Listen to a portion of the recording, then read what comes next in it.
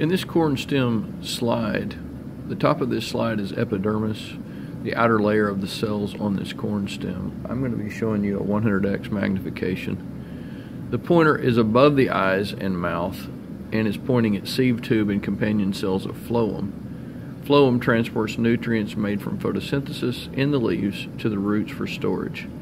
Also to any other growing parts that need nutrition. This could be a leaf or a rootlet. So, at the very top above the eyes is phloem, and then the eyes and below the eyes within each island is the xylem.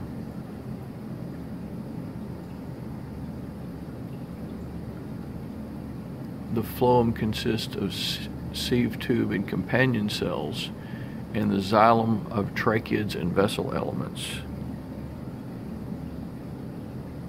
Once again, the epidermis is noted at the top, and at the bottom would be the parenchyma or the pith. 400x magnification of the corn stem.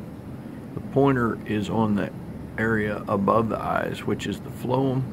The eyes, nose, and mouth that you see at the bottom, all of that is xylem. The boundary around each one of these little faces or islands is sclerenchyma. The area between is pith.